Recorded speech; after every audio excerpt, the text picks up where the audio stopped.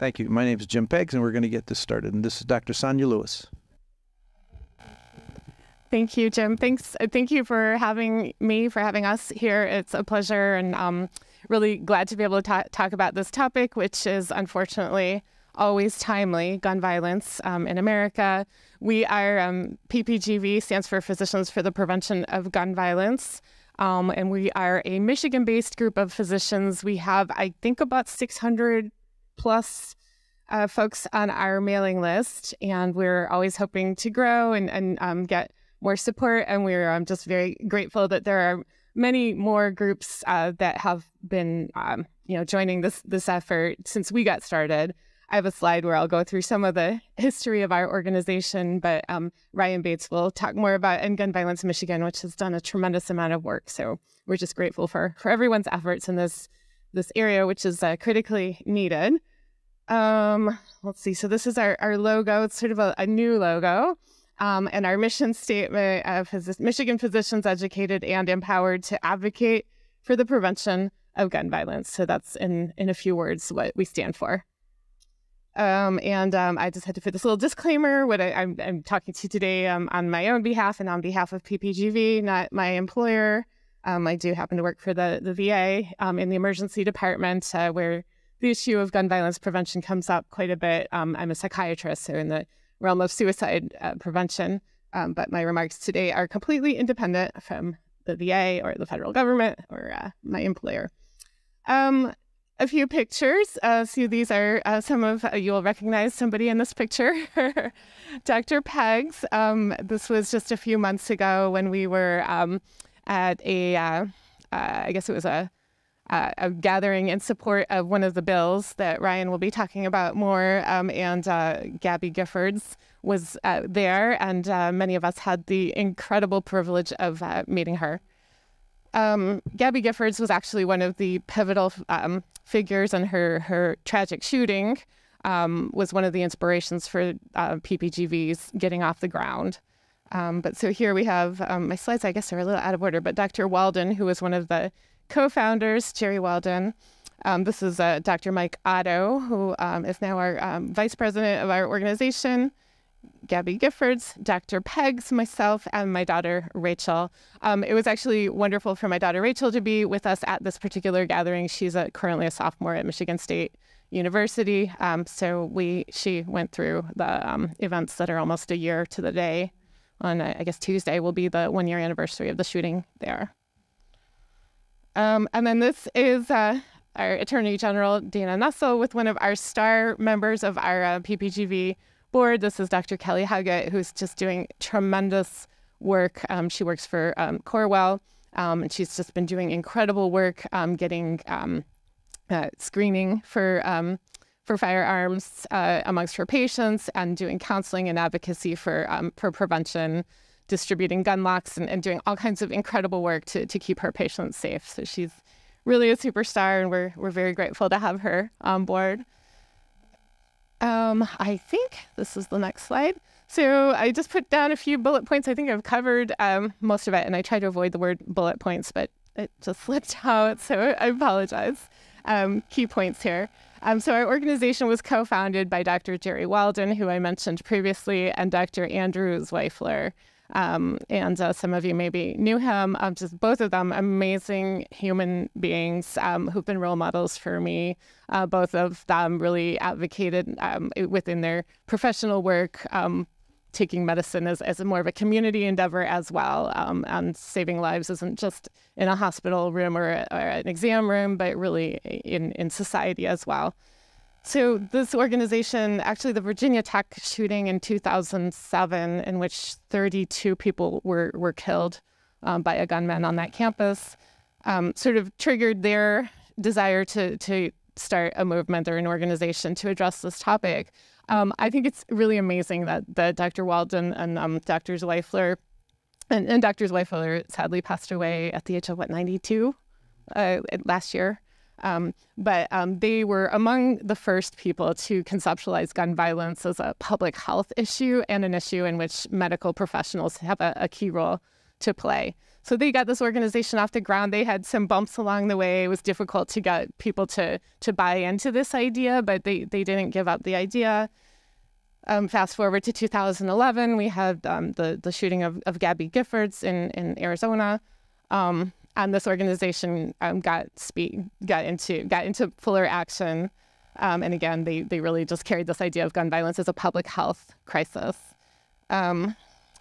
So one of the key things that they did is they invited Dr. David Hemingway of Harvard to speak. He gave a lecture on the U of M campus. I think, Dr. Peggs, you were there. This was before I joined the organization, but that was just an amazing thing. He's written books and done a lot of research on this area, and he was among one of the first people to do more scientific work on this topic. And we've just kind of glossing over a lot here, but our organization has done a lot in the terms of advocacy, awareness. We've gone on speaking tours. Dr. Peggs has been a part of it. I've been a part of it. I'm giving like grand round style lectures to medical professionals, doctors at all levels of training, from medical school, residency, and up, and not just doctors, nurses, any health-related professions, and community organizations as well. So just really trying to spread a message of a culture of safety. Just about 2 years ago, I want to say, we became a 501c3 nonprofit organization. So now we have sort of an official board structure, and we're continuing. Really, our work and our mission hasn't changed at all, but we're just kind of organized a little bit differently. And then this, I love, I actually made the sign, but this is Dr. Zweifler and Dr. Walden, and the sign says, "Unmutilated human flesh being necessary to the survival of life, the right of the people to not get shot shall not be infringed." So that's sort of my personal mantra. I think that people have the right to live safely and not be threatened by guns. I'm just going to give a little bit of statistics. I think I will save a lot of this for Ryan, but this just always kind of floors me, the stat that since 1968, more Americans have died from guns than in all U.S. wars from the American Revolution to the present. So, I find that really sad, really disheartening, really, I have to ask myself, why are we, eliminating each other, ourselves, more effectively than any foreign power has ever done. So I just can't believe that. A statistic that many of you have probably heard, that firearms deaths is the leading cause of death in youth and young adults, youth, teens, and young adults, surpassing motor vehicle accidents. This is the most recent CDC data that I could find. I actually checked yesterday, and the data does tend to lag, at least from the CDC level. But in 2021, there were 48,830 deaths by firearms. And here in parentheses, I wrote, that's a proxy for the magnitude of the problem. And I say that because deaths, we tend to focus on the number of people that are killed from firearms, but that doesn't take into account the number of injuries and the number of lives that are destroyed and the communities that are, crushed by this problem. So we look at the deaths, and they're absolutely tragic. But it just stands for so much more than just that number alone, those human beings whose lives were lost. I've highlighted in 2021, 54% of the over 48,000 people who died from guns died by suicide, which is the most common type of death by guns. So that's just a point to keep in mind. And then the other thing I'd like to point out, and actually these slides that I'm showing you, I talk to the medical students. I'm doing their psychiatry rotations at the University of Michigan every month. And most of these slides I've taken that I show them. But I'd like to emphasize also the small number unintentional deaths, 1.1%, 549 people died by guns unintentionally in 2021, according to the CDC.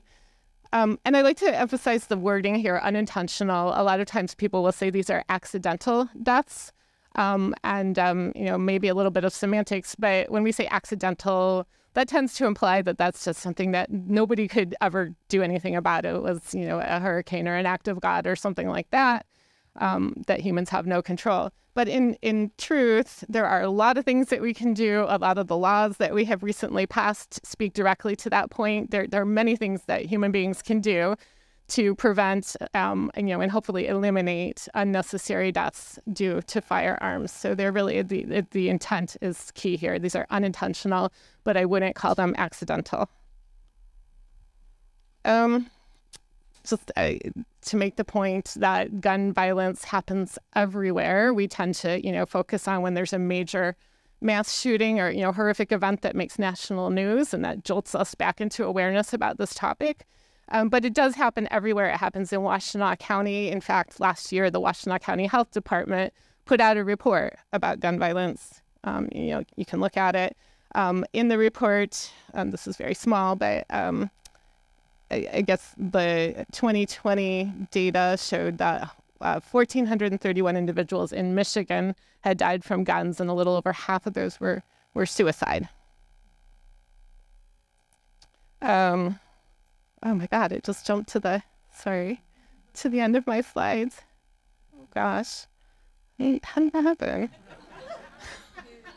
Yeah, no, but I have no idea. I didn't see Jim with the look. That was supposed to be my surprise at the end. Okay, well, I'm giving it all away. I think this is where I was. This is a website called the Gun Violence Archive, just for statistics. It's a very interesting site. They actually update incidents of gun violence in real time. So this is just a screenshot. I think from yesterday I looked at it. And I just was curious. You can put in different search fields and find out how many people were killed or injured in a specific region over a specific time. You can kind of clarify what demographics you're looking at. So I just was curious in January how many people in Michigan were killed by guns. And so I found from this website, 26 people in our state were fatally shot last month, 32 non-fatally shot. So I didn't do any further work to see how that compares to last year this time or the previous month or anything like that. But just you can get snapshots, and then you can click on at the far right column there. You can click on the incidents themselves and get information, whatever's available about whatever incident that was. So I think it's a very useful place to get information. I think I skipped a slide. Jumping around a little bit, but so in our organization in PPGV, we tend to focus on kind of four maybe areas.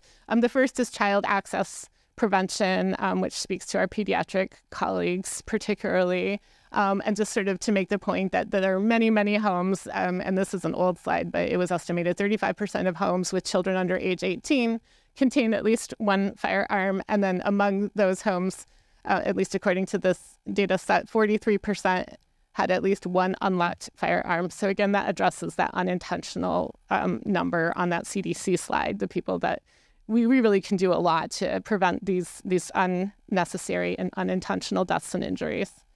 So we focus on children. We focus on domestic violence and intimate partner violence. Again, we have another law that speaks directly to this problem, but just one example of why this is a problem is that victims of domestic violence are 5 times more likely to be killed if there's a gun involved. So I'm just going to sort of give one little, fact about each of the broad topics, and each of these topics is material for a full seminar. The next thing that we are trying to make sure we address is the issue of health disparities. Like many, many other health issues, gun violence affects different communities disproportionately. I didn't put actual numbers on the slide, but Black men are significantly overrepresented in gun homicides compared to their percentage of the general population. So, this is just something that we have to think of when we're thinking about the totality of this problem. We are lucky in Michigan. The University of Michigan has an incredible firearms research institute, and they do a ton of research on every facet of this issue. They're right in our backyard. They actually, on their website, they have a bunch of articles. So if anyone's interested in seeing what they have put out about health disparities, there's some really great articles there. And then the final thing that I'll spend, I think, the rest of my time talking about is just the idea of guns and mental illness. And I just added the word myths to the title of the slide this morning. There's a lot of misinformation out there when it comes to the idea of firearms and mental illness. And usually, when there's a tragic event that makes the news, we hear a lot about how we need to fund mental health care. We need to get rid of all mental illness, and then we will have, eliminated this problem of gun violence. It's all about mental illness, and and that's the end all be all. And I always think, wow, it's really a great sentiment that the media and, politicians who suddenly care a lot, really want to fund mental health care. I mean, I think that we do need more funding for mental health care, but it's a huge mistake to conflate these two issues and say that one equals the other. So the truth is that the majority of gun violence is not attributable to mental health disorder or mental illness. And in fact, individuals who suffer from mental health conditions are far more likely to be victims of violence than perpetrators of it. I think that's because most of us think that if we're able to kill another person, we get to be crazy. So that's the media response. Yeah, I think that the comment was that many people think that, somebody who would be of a mindset to kill another person must be crazy. And I think, that is, I think, the reflexive media response. But I think we just need to sort of be mindful of the words we use and the stigma that comes from, sort of portraying everyone, because so many of us, struggle with mental health related issues, and there's a whole spectrum of what those may be.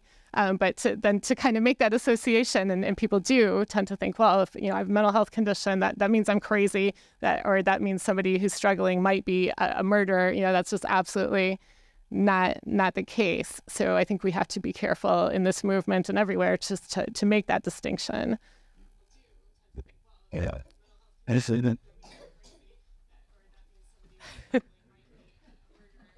guess I'm being heard. But You were indicating almost half a death. Yes. How do you distinguish between the victim and the perpetrator in case of suicide? So the question has to do with suicide, and sort of making that distinction between victim and perpetrator. I'm going to talk a little bit about suicide, and maybe not answer your question directly right now, but sort of get at the distinction. Because when we're talking about mental health, I think, where we, at least in my field, have the ability, and I think everywhere, actually, not just my field, have the ability to make a difference is in the realm of suicide and preventing people from acting on impulses to take their own lives. Because yes, you're correct that if you're taking your own life, you're the active person involved in doing that. I think we think of it a little bit differently. At least I do. Let me get to that. Yeah. Types people with mental illness too, and despair. That's that. Right. Exactly. So that's why I think, we want to just push back against that media narrative that, everyone's crazy. If they, anyone who could take a life, whether it's their own or anybody else's, is crazy. I think it's very disparaging, very stigmatizing, and can keep people from seeking out the help that they desperately need and could save lives, whether their own or others. So, yeah, we'll keep going. I want to make sure I don't take up all the time. But then just on the topic of just mental health, mental wellness, just on a societal level too, the emotional toll of gun violence is incalculable. So, we have people who are left with invisible injuries. We don't talk about, when I talk about the number of deaths being a proxy for the problem, it's really these emotional injuries that are just, we're all, as the mother of a child who went through the Michigan State shooting, I personally have my own feelings about it, the way I have to interact with this problem all the time. And of course, my daughter, and the anticipatory anxiety. We're all wondering when might the next shooting be? And, we often hear people saying, oh, I can't believe it happened here. But it could happen anywhere. And then the intergenerational trauma that occurs from communities that are particularly stricken by this problem, just, kids growing up hearing gunshots as they walk to school, things like that. It just takes a huge toll. And when we talk about mental health, I think we need to include this part of how we think of that. The reason in my field why we focus on firearms when we're talking about suicide, and when I talk to the medical students, it's not that you can't end one can't end one's life through other methods, but firearms are the most dependably lethal. I think it's a harsh way to say it, but it's true. That over 80 to 90+% of attempts by firearms are likely to, unfortunately, be lethal, whereas other methods, people have the opportunity to have a change of heart, to be discovered, to call 911, to get to emergency services where their lives can be saved, but really not so much with firearms. Suicide methods, so firearms are the most commonly employed method of completed suicide. This is just a slide that shows veterans' suicide methods, and it's true for the population as a whole, and then it's true if you're comparing men and women, veterans to a general population, that firearms are more commonly employed in veteran suicides. So it's for me, it's an area where I am constantly addressing this issue. And this is what I was talking about, case fatality rates. So, and I think this is an underestimate. So it's 82% of firearm suicide attempts are fatal. I think it's more than that. So many suicides are impulsive, even if they're preceded by a long period of contemplation. It could just be a seemingly small event that can trigger, a lethal event. So one of the things that we focus on is the fact that easy access to firearms is something that we can mitigate. That easy access to guns raises the risk of a completed suicide attempt, and that just makes sense. If you're in a state of despair, your mind is just you're not able to kind of use those thought processes and coping skills to kind of get yourself out, and you have easy access, immediate access to a lethal tool. This is where things can happen, and this is exactly where we can intervene and make a difference. This is old data as well, but more than 75% of guns used in suicide attempts and unintentional injuries of 0 to 19-year-olds were stored in a residence of the victim, a relative, or a friend. So what we need to do is intervene. If there's somebody that we know is in a suicidal crisis or a mental health crisis, emotional crisis, the gold standard would be that they had no access to firearms, that their home really not have them, that there are other steps that are taken to care for firearms. In my practice, and what we generally recommend, just the general principles of safe storage, and this is what our medical professionals have been advising for a long time, is that firearms should be kept unloaded. They should be kept disassembled or with a proper locking device applied to them. They should be stored unloaded in a safe or appropriate container that can be locked. And the ammunition, importantly, should be locked and stored separately from the firearms. And then no access to the key or combination for the locks should be available to a person who is vulnerable, whether that's someone in crisis or someone with cognitive difficulties or someone, struggling with addiction or what have you. But we want to create as many barriers between access, as many barriers to access as we possibly can. And of course, children, if there's children in the home, all of these things should take place. The U of M Firearms Institute, again, has come out. They have a great guide that can be distributed, and they've actually made it, they've de-identified it, so they've taken the U of M branding off, so any healthcare organization or anyone can distribute this. That gives information similar to what I've shared, and some guidelines for safe storage of firearms. One of the things that is great, so I'm going to sort of segue into Ryan's section of this presentation, but last year, the state of Michigan passed 4 consequential bills that support firearm safety and gun violence prevention. He'll tell you all about them. But one of the things that I think is great is that from our standpoint in PPGV, especially when it comes to the secure storage law, this is no different than what we've been advocating for years since we've been in existence. We want to create barriers for people who are in danger to accessing firearms so that they can protect their health and the health of those around them. So the law, especially with respect to the safe storage law, it just reinforces ideas that many of us, hopefully most of us, but in time, most of us, all of us, are already practicing with respect to injury prevention and safe storage of firearms. Now I can tell patients, not only do I recommend that your firearm be stored in this particular manner, but the law now demands it. So that just adds weight to the recommendations that we provide. So that's really great for us. I think I've jumped around and provided a lot of information. I think there'll be time for questions afterward. I just wanted to end with this picture that I already gave away, but this is Dr. Peggs, and I think that's Dr. Rivard, right? Is that John Rivard with you? Painting the rock. I think that was actually a Gun Violence Michigan initiative last summer. So we're active in... And Debbie Dingle was there too, but I couldn't find a good picture with, even though we had one. So, but yeah, Debbie Dingle has been supportive of these efforts. So, all right, that's what I have for now. And there's some water. Dr. Lewis, thank you very much. We're going to move because of time is precious on this topic, and I want to thank Sonya for doing that. You don't know how lucky we are to have Ryan Bates here with us. He knows the history better, but it's only about 2 years ago that the Episcopal Diocese of Michigan, with that spearheading energy, organized a cross-denominational statewide organization of people and organizations who were dedicated to reducing this epidemic. And Ryan is their executive director, largely responsible for some of the legislative changes that we've been able to appreciate and that will take hold shortly. And without any more ado. That's very generous. Thank you. Can folks hear me if I just yell, or do I need to use this for the... I need to use the microphone. Okay.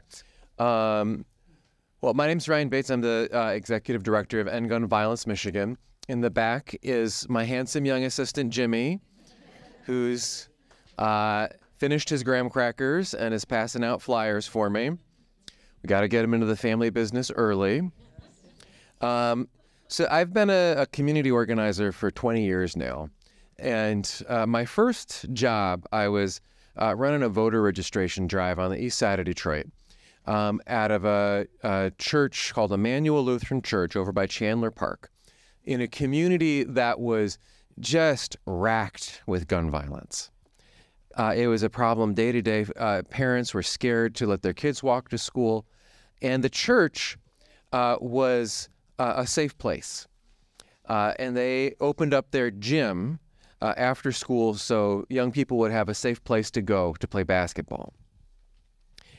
But the gun violence was so bad that 3 young men were murdered on the steps of that church after basketball practice. And, what could poor Pastor Pat do in the face of such tragedy? Well, while I was there, he started organizing Thursday night prayer processions from the steps of the church to all of the corners in the neighborhood where other young people had been murdered, where there were sort of grassroots memorials, kids' teddy bears and balloons and school pictures for kids who would never get to graduate. And I remember feeling so powerless, like I'm supposed to be doing something for this community, but what's the point of this voter registration drive? Clearly the issue people are struggling with is gun violence. And I didn't know what I could do to stem that tide. Flash forward 20 years, I started an organization called Michigan United, which became the state's largest community organizing group. We worked on issues like raising the minimum wage, criminal justice reform, environmental justice. And I'd left that job so I could be a better father. Being the executive director of a poor people's organization takes a lot of time. So Jimmy was 6. If you want to go back, thank you very much. Applause for Jimmy. Excellent. Flash forward to the Oxford shooting. And they shut down the schools because there had been copycat threats. almost every school in the state got a copycat threat. Imagine that. We live in a society where a bunch of children are murdered, and for some people, their first instinct is to try and scare others. So the next Monday, I was walking Jimmy to school, and he knew about what had happened at Oxford, because I told him I didn't want him to learn about it on the playground. And he stopped at the gate of the playground, and he wouldn't go in. And I looked down at him. I said, "Yeah, Jimmy, what's wrong, man? You like school?"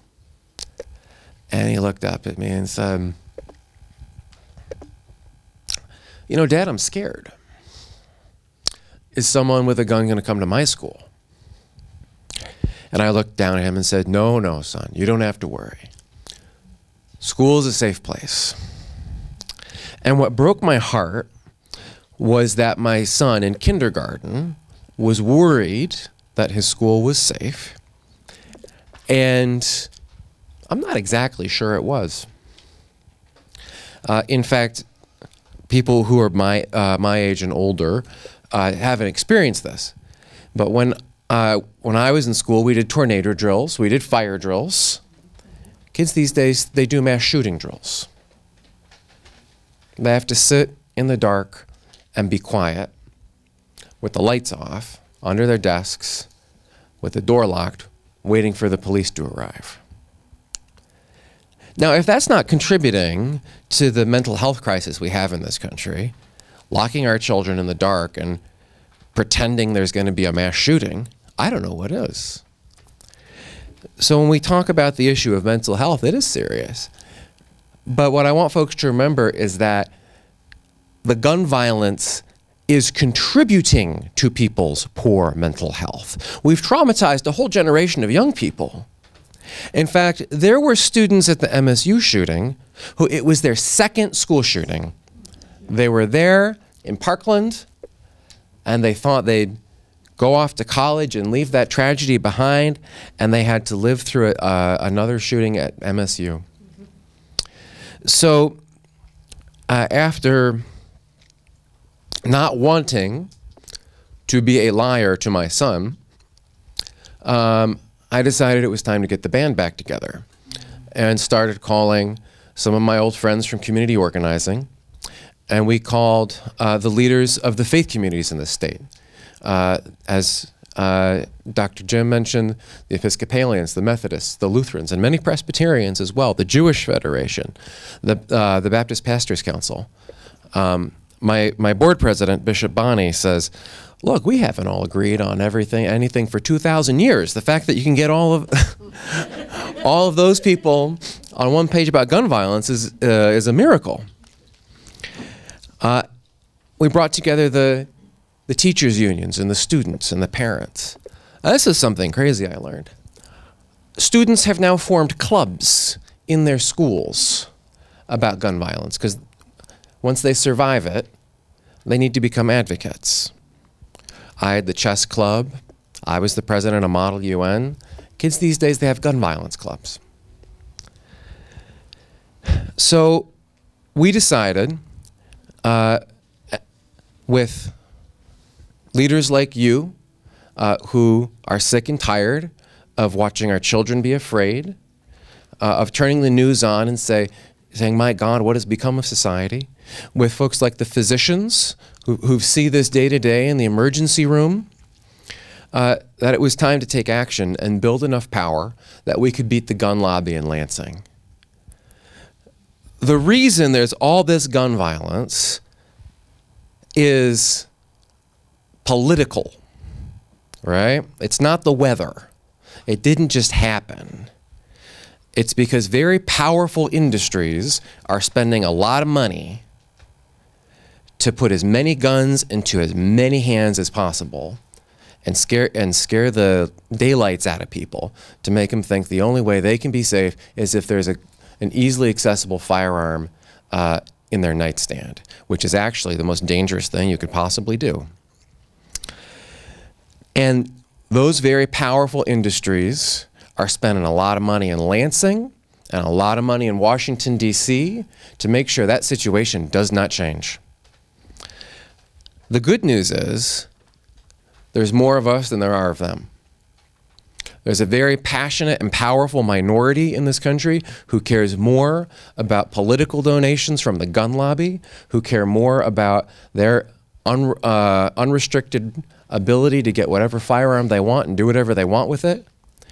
But there's a whole lot more people who just need to be organized, who want our children and our communities to be safe. So that was our task, is we needed to organize this very broad group of society who'd been living like this and didn't want to anymore. I'll tell you one more story that I learned. I got to know a lot of the families from Oxford very well. And they went to the legislature and they said, please, give us a vote on a safe storage bill. They talked to the Republican leader of the state Senate, not to be partisan, but that's who was in charge at the time. And he said, well, we couldn't have a vote. You know, that would be too difficult for some of our people who are up for election. Maybe we'll have a hearing. We'll have a hearing. But we have to have it after the primary election because we don't want any of our members to get primaried. And the parents who, you know, understand politics a little bit said, okay, we'll wait till after the primary.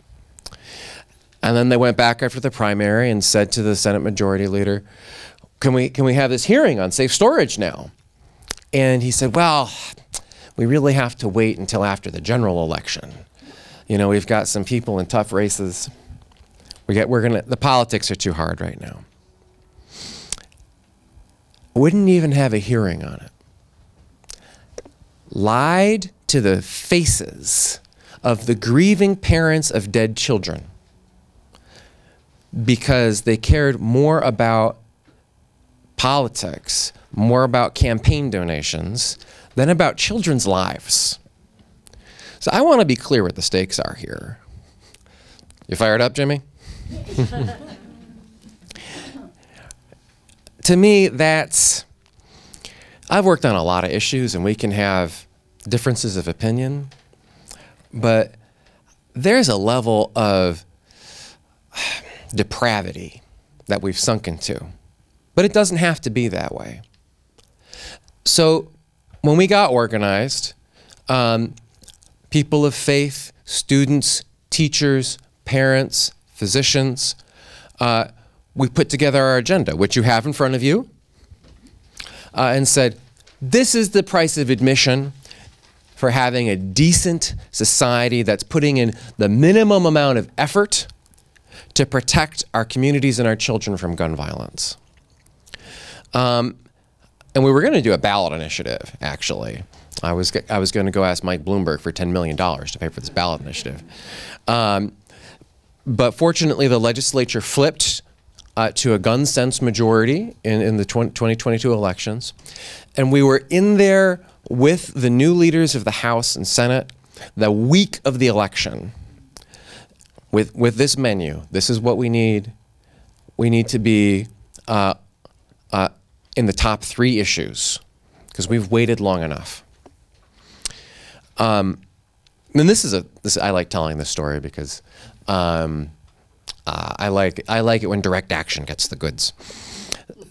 So that January, 2 days before the State of the State, we decided to take the demands public, and we had press conferences all across the state, in Detroit, in Lansing, in Ann Arbor, in Kalamazoo, in Grand Rapids, in Saginaw, in Marquette. Almost everywhere. Many of you were there saying, this is what we're demanding. And if the legislature is serious, this is what will happen in the first 100 days. And pretty soon, national reporters started calling the Whitmer administration, saying, well, you've got all these survivors, all these students, all these young people out there demanding change. What's the plan? And the administration called one of our board members and said, what should our plan be? And that day, the governor announced our priorities in the state of the state as her gun violence agenda. And I want to credit Governor Whitmer very much for her leadership on this. She's never shied away from this issue and has used her political capital wisely. She stood side by side with us this entire time. So we lobbied, we marched, we held rallies, we did phone banking, we held press conference after press conference after press conference, people of faith speaking out, doctors speaking out, responsible gun owners speaking out. And now everything on that list is law. And children. And children, yes, there are children. Students, young people. So one, safe storage is the law now. If there are firearms in homes with children, they must be secured with a lock or in a safe. As Dr. Sonya mentioned, unsecured firearms in homes with children are a major reason why a driver of youth firearm suicide and things like school shootings, right? That's just common sense. Then we passed extreme risk protection orders. This is a law that allows a judge to temporarily remove firearms for 1 year from somebody who has become a danger to themselves or others. Jimmy's fired up. So typically, if someone is at risk of suicide, if they're at risk of becoming a mass shooter, the people in their life, they know, right? They know. They're posting on social media. They're saying things that aren't right. In fact, in the case of the Lewiston shooting just a few months ago, the shooter's family knew, the military knew, and the police knew. What they lacked was a law that allowed them to go in there quickly and get the firearms. So what's important about this law is that the general public can use it. It's not limited to law enforcement. It's family members or mental health professionals involved in the treatment of a patient or law enforcement. So if you're concerned about someone in your life and they are showing signs that they could become violent to themselves or others, you can use this law to intervene. And very importantly, it's not criminal, right? This is a way to stop crimes, stop tragedies before they happen. Keep people out of the criminal justice system. Yes, Jimmy? Well, but he could just shoot you if you try to take it. Well, you don't try to take it. The police take it. Good point. We thought of that. I have one issue you haven't raised. Indigenous people, how do they get mental health if they can't afford it? The question was about how the indigenous can get mental health. I am not an expert on that. I would refer you to, there's a great organization called the American Indian Health Center in Detroit. And they actually have a whole program on mental health access and suicide prevention for the indigenous. So I would refer you there. Our fourth issue here, third, is disarming domestic abusers. If you have been convicted of domestic abuse, it's clear that you can't be trusted with a dangerous weapon around your family. So this law says that you are barred from firearms for 8 years after the completion of your sentence. So that gives the survivor time to protect themselves. Maybe that means moving, maybe that means changing their living arrangements, and hopefully it gives the abuser time to make different life choices, right? Fourth, universal background checks ensures that every firearm purchase in the state will go through a background check process so that folks with disqualifying criminal histories, such as domestic violence convictions or disqualifying mental health conditions, can't get a gun. So that applies to long guns, rifles, shotguns, assault rifles, handguns, whether bought through a gun store or between private parties. So if your uncle wants to buy your gun, all you have to do is go to the police station, ask for a background check, they'll run one, and give you a permit to purchase if you're qualified to buy. 1 second, Jimmy, I'm almost done. And then lastly, funding for safety, right?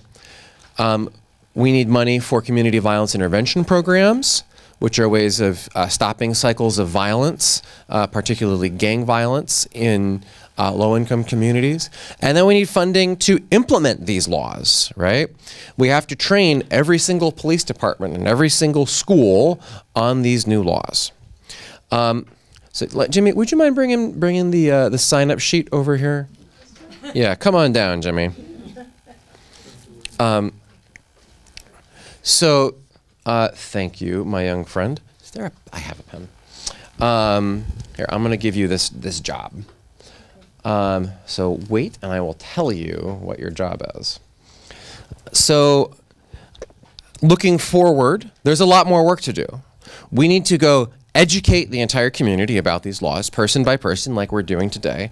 So we're launching a community educator program. We want to train 1,000 volunteers to go to Cub Scout meetings, PTA meetings, churches, schools, barbecues, soccer games, anywhere where there's more than 2 people, and explain these new laws and distribute gun locks. 2, we're launching an advertising campaign. Big Detroit ad firm that works for the Big 3 and Netflix has volunteered to produce a big television and billboard and online advertising campaign. They're doing all the creative stuff, but I've got to raise the money to pay for the billboards. So we're raising money to pay for that public education through paid media. And then 3, we're going to still advocate for getting a few more things done this year, including magazine limits, and because no one needs a 50-round magazine to go hunting, right? The only reason to have an extended magazine is to kill lots of people quickly. 2, raising the age of purchase from 18 to 21. If beer is too dangerous for someone until they're 21, certainly an assault rifle is too dangerous as well. And then 3rd,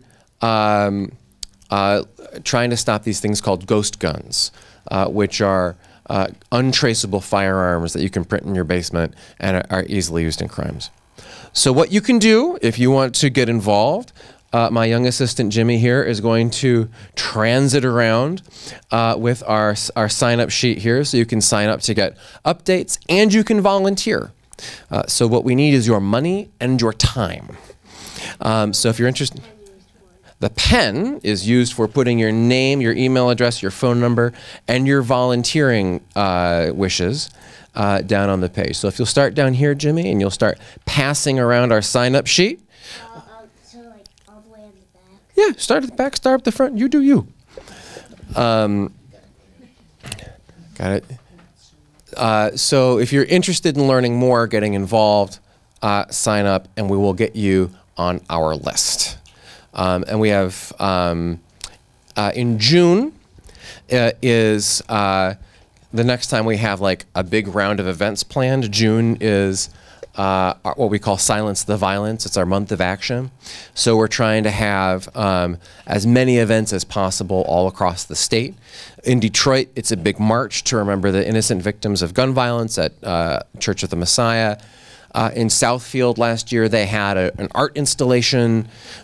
In West Michigan, they had a rally with the Attorney General. So whatever works for your community to raise awareness about this issue, because these events are where we're going to try and recruit our 1,000 recruit and train our 1,000 community educators. So we'd love to talk to folks about organizing something here in June as part of Gun Violence Prevention Month. Okay, do I have time for questions? Sure. Yeah. Oh, sure. It seems that the things that you addressed there are all very much common sense, which it seems our legislatures have forgot what that means. And the other thing is that the trial in Oxford with the parent being charged, it seems like that, you know, as a parent, you're responsible for this. And how do you think that's going to transpire with the verdict being guilty? And now, I mean, you're the one responsible for all the things in the house if you got kids and to do that. So I just was curious about that. Thank you. I will preface this by saying I'm not a lawyer. I only play one on TV. But the prosecution of the parents was actually, yes, Jimmy. Do we flip the page, or do you just keep the? You just keep going. There's a couple extra ones there. The prosecution of the parents actually rested on a novel legal theory. No one had been previously convicted in Michigan or most other states of what she was charged with was manslaughter by having not properly secured or provided a weapon to a minor. So the new law we've passed, safe storage, makes it a crime, clear and simple, to do what those parents did, right? If you leave your firearm out and a child gets a hold of it and brandishes it, that's a misdemeanor. If your child gets the gun and hurts somebody badly, that's a 5-year felony. And then if someone gets killed, it's a 15-year felony. Yes, it was manslaughter, what she was charged with. So this this makes it very cut and dry. We're not dependent on all these different kind of factors, like should they have known, what was their mental state, you know, should they have looked in his backpack. It's just the kid had the gun, you were responsible for it, 15 years. Other questions? Yeah. One of the reasons to have a loaded gun in your house is for protection. Mm-hmm. There's a way to have a loaded gun in your house for protection and still be within these laws? Yeah, certainly. So the best practice, as Dr. Sonya mentioned, is to store a gun unloaded, but that's not what the law requires. The law requires the gun to be safely secured.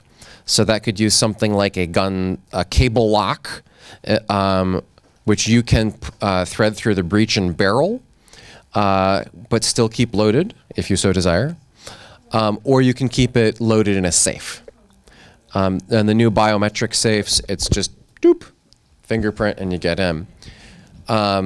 So, you know, this is something that folks can, if you feel that's something you need in your home, practicing with a safe storage device can allow you to access that firearm relatively quickly if you need to. Does that answer your question? Yeah, sure. Are there statistics about if you have a gun in your home, whether it provides you with safety or it results in problems, danger? Yes. Yes, there are. So, Because I think Sonya commented on that somewhat. do you want to grab that, or I can? Sure. The question was about, are there statistics that show that having a gun in the home is more problematic than beneficial or protective? And yes, in fact, there were early studies that did show that having a firearm in the home was more likely to result in the suicide or homicide of someone in the home or in the community than to be useful in self-protection. Ryan, I don't know if you know the actual statistics for that. 7 times. Oh, okay. It So is- it's so for every 1 instance of a firearm in a home being used for self-defense, there are 7 instances of it being used for suicide, harming the owner of the fire. Oh. There are 7 instances of it being used to harm the owner in some way, either through suicide or someone else turning the gun on the homeowner. The firearm being used to hurt someone else in the household, or it being stolen or used in a crime. So we can obviously mitigate a lot of these risks through concepts like safe storage, through extremist protection orders, but guns are dangerous. These are not national laws, though, are they? The question was, are these national? No, these are state laws, but many of them have been passed in the majority of states. So hopefully we're building a patchwork of laws across the states that can add up to protection all across the country. Yeah. One of my concerns with the red flag laws is that their implementation. So are you finding cooperation within the state for law enforcement and other agencies to be willing to administer them, as well as, of course, education, which I appreciate you're doing? Yeah, so this is a great question. It requires a lot of training of law enforcement. Because law enforcement is trained to go and get the bad guy after something has happened. They are enforcing rather than preventing. So this actually requires a whole different orientation towards community engagement and how you interact with a problem. So we've actually recruited a number of experts on this who are themselves law enforcement in states that have had these laws for longer. From Florida, from Spokane, from Washington, and it's really interesting to watch them train other police.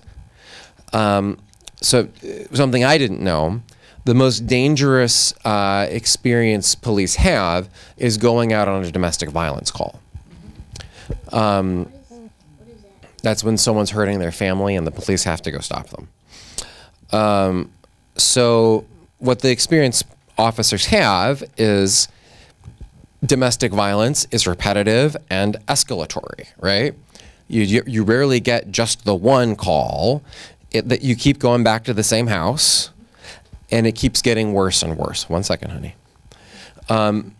And by giving law enforcement a tool like extremist protection orders,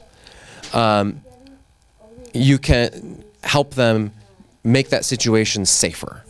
You can diffuse the potential for violence, both for the family, but also for the officer, right?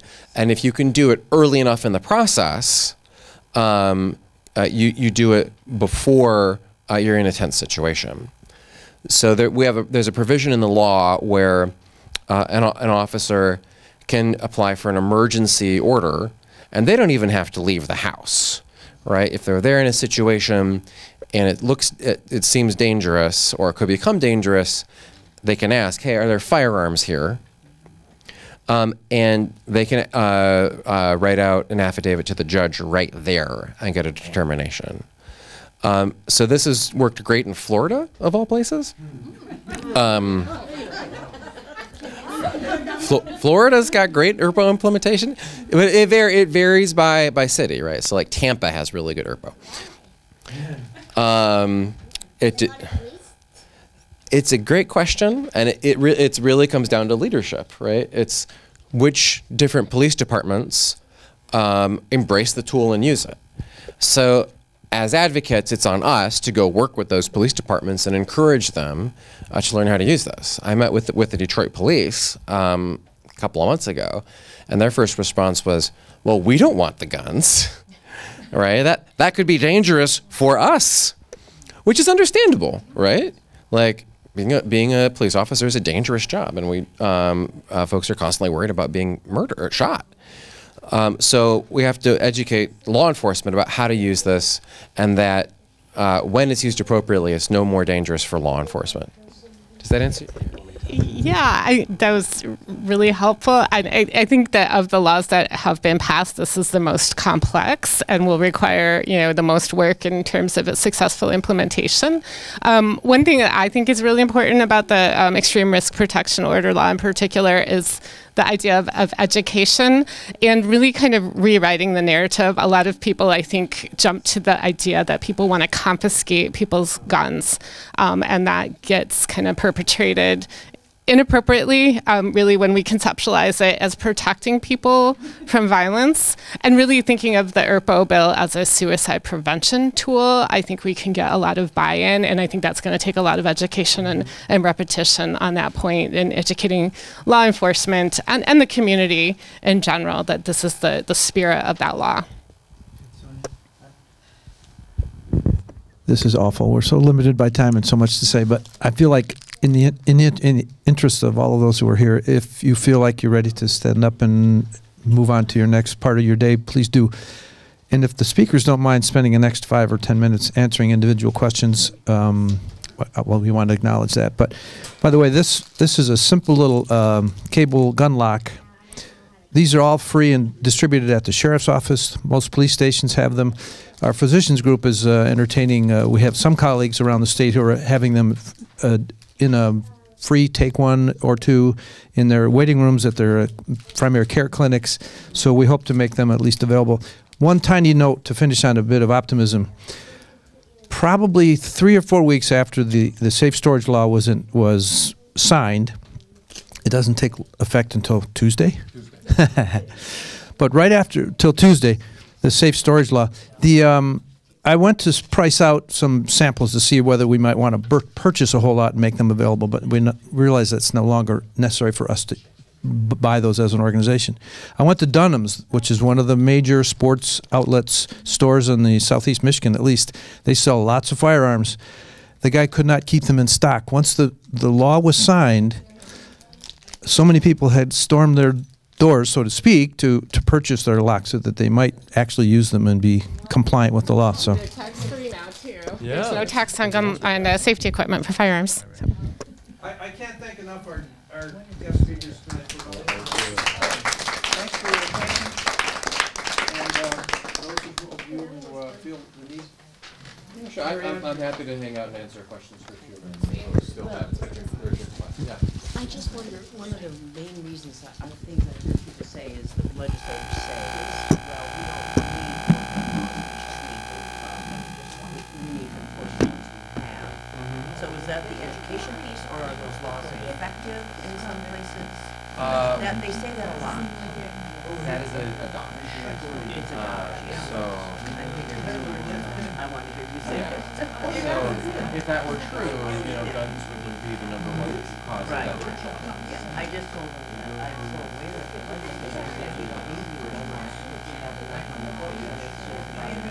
it.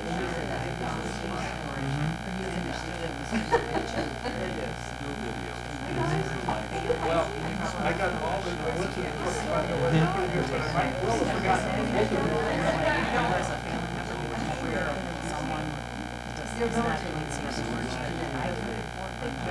Technically, no.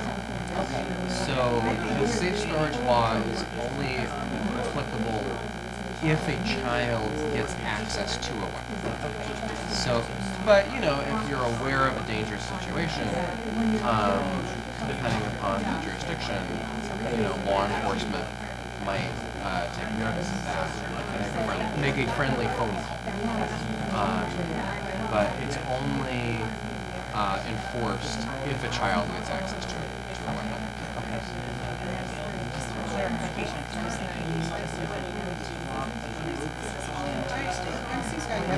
This all goes into effect Tuesday. Okay. And this was just the last question about the storage on Tuesday. Thank you. Appreciate it. And I appreciate your assistant. Great job, Jimmy. Good job working the room, man. Can I have a question? What was that? Hi. What's your question, sweetie? Can you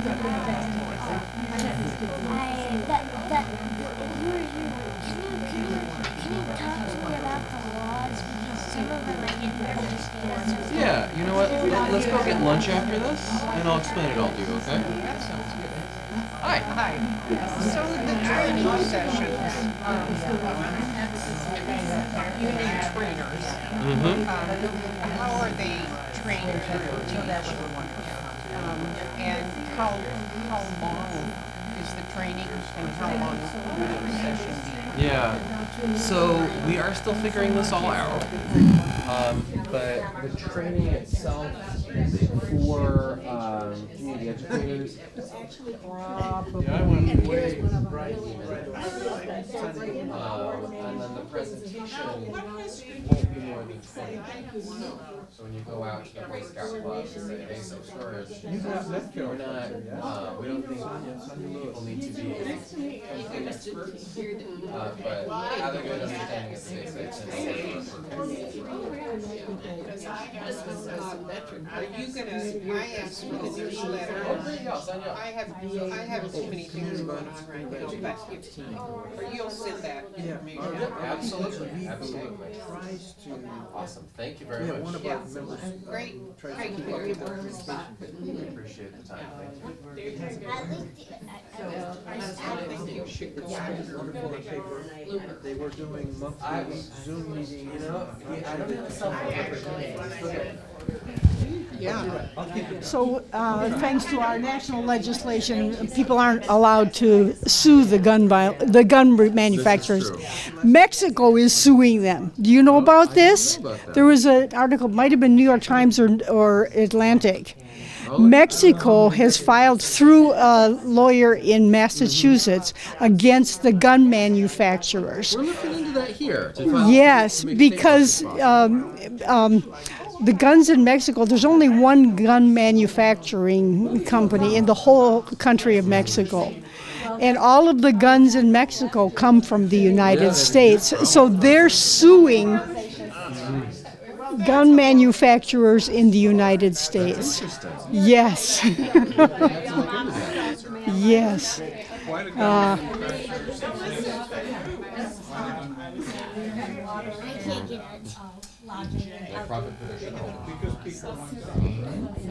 I should have said that was Monster Man collaboration. I'm going to be the fly on the wall. Policeman might have a gun, but it's... Oh, conversation just ended. Oh, yeah, that's all right. That's all right. I'll just fill in the blanks. There might be others. Thank you for using your email address. Okay, sure. Yeah, whatever it takes. Yeah.